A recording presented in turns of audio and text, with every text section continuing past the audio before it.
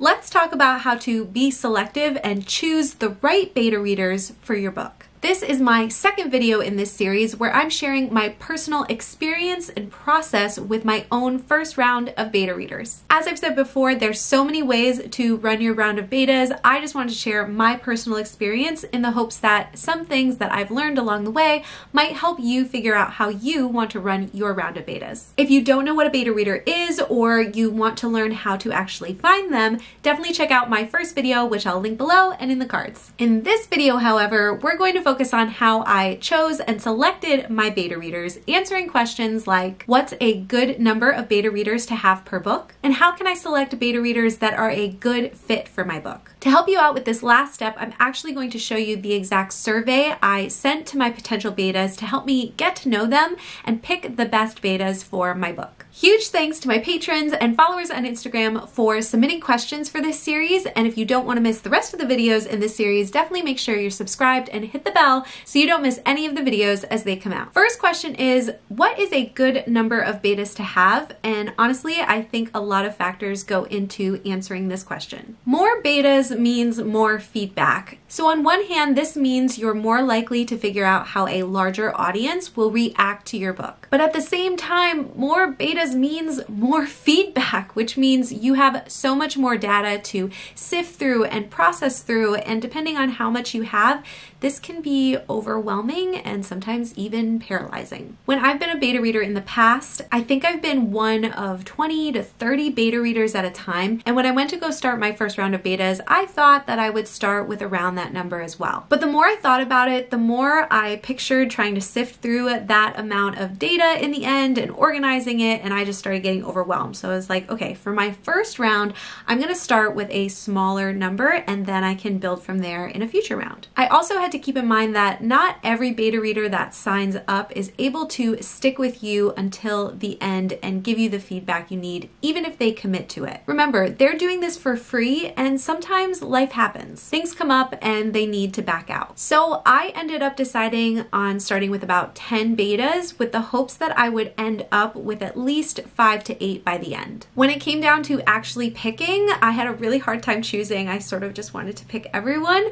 but I ended up narrowing it down to 12. And during the beta process, 2 of them had to actually duck out pretty early on because of life happening, and 1 more had to stop a little closer to the end for similar reasons. So I started out with 12 and ended up with 9. As I've said before, I also plan on doing multiple rounds, so I plan to get the bigger kinks out of the story with this smaller group and then do an additional round later on after I did some edits based on the first group. And honestly, for my very first round, I feel like I could have even been fine with like 5 betas in the end, because now going back through the feedback from 9 betas is still a little overwhelming, but we'll talk about that more in a future video. The other major thing you guys were asking was, how did I actually go about selecting the individual beta readers, and how did I decide that they were the right fit for my story? The short answer is I created a survey and I picked specific questions so I could figure out which betas would be most in my target audience, and also how I could identify how these betas were different so I could make sure my betas represented a varying group as well. Before we get into the nitty-gritty of what's actually in the survey, just to share my process a little bit, I reached out to my bigger list of interested betas, which again was 70 plus people,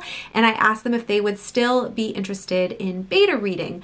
This time I included details like giving them my novel pitch, the length of my novel, how the process would work, what would be expected of them, the beta reading timeline, and a bunch of other things. Of those 70 plus people, 30 people responded saying, I can read this in this timeline, I'm still interested, everything works for me, sign me up.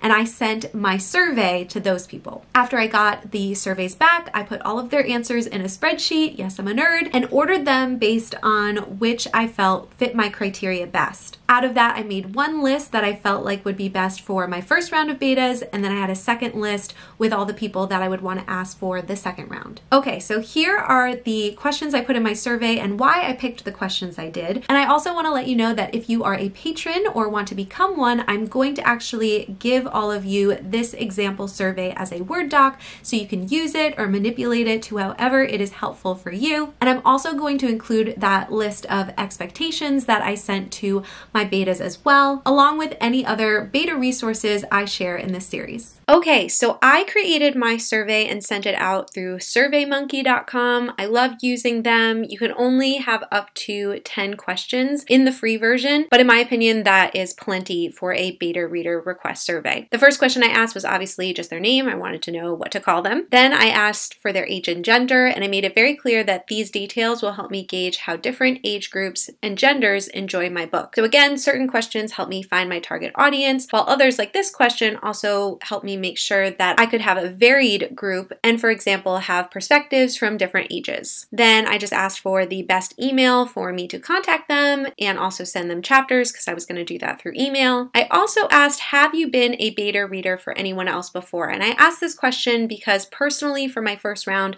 I wanted to have people who had beta read before because I just felt like they would sort of know the general process and it would make it easier for me, again, for my first time having betas, to be able to communicate with them and they would already sort of know the expectations. The fifth question I asked was, why would you like to be my beta reader? What about my story caught your interest? So again, I had sent my pitch and a bunch of details about my book, and I really wanted to know what about my book was grabbing them and what made them interested in being a beta reader. And their responses really did help me figure out if they would be in my target audience. The sixth question was, how much do you enjoy reading young adult fantasy books? Name a few of your favorites. And again, finding my target audience, young adult fantasy books. And my thought was, if they named a few of their favorites and I knew that those kind of books were sort of similar to my book, then this would be a good book for them. My seventh question is a little more specific to my specific book, but I asked, do you appreciate world building in a book? Basically, my book is more like high epic fantasy-ish, and so I wanted to make sure that anybody who read my book would appreciate that, and I wouldn't be asking somebody who already hated a ton of world building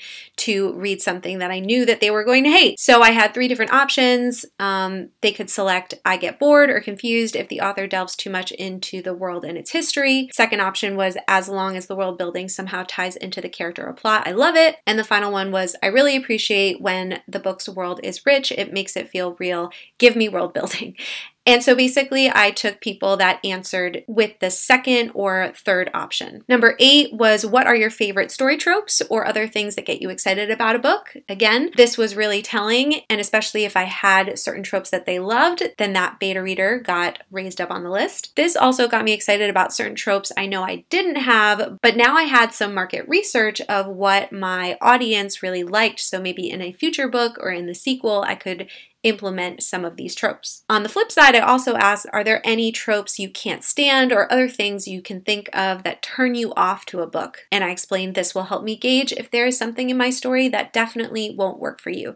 And again, you're just setting your beta readers up to be the kind of people that would want to pick up your book anyway. Not every person is going to love your book, but if you don't have readers that read the kind of books that you are writing and have the kind of things that you are including, then you're going to get somebody who's going to give you feedback that is not going to be helpful for your target audience. The last question was just, do you have any questions for me or about the beta reading process, just in case I didn't explain something well enough, or they had a different question about my book that I didn't think to ask about. Full disclosure, for this round, I also picked people that I knew were writers, and this was because I knew I was going to be asking questions specifically about story structure, and I really wanted to get that solidified in this first round before opening it up to just readers in the second round. And I think someone asked me too if I had both female and male readers, and from my pool I actually had mostly females, but I did have my husband read through the book as I was sending out to betas. I'm having my brother read it right now, but I am definitely looking for male readers